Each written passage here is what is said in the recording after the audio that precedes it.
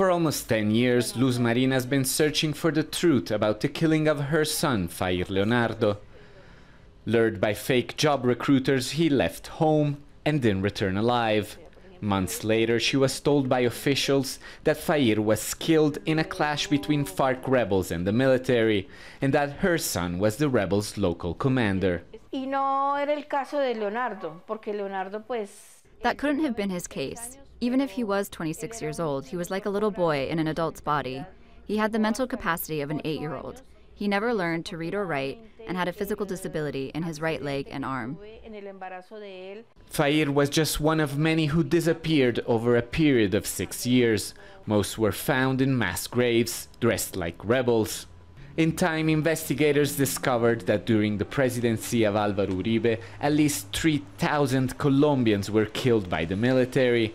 All were victims of an apparent effort by soldiers to boost casualty figures, driven by performance-related bonuses. A little over 800 military members have been sentenced so far in what has become known as the false positive scandal, almost all of them soldiers. But human rights organizations allege senior military officials played a pivotal role in the killings. However, few have been charged. In coming days, 1 general and 4 colonels will be promoted despite being under investigation. Interestingly enough, their resumes has been clean or doctorate to eliminate relevant information regarding their record during that period.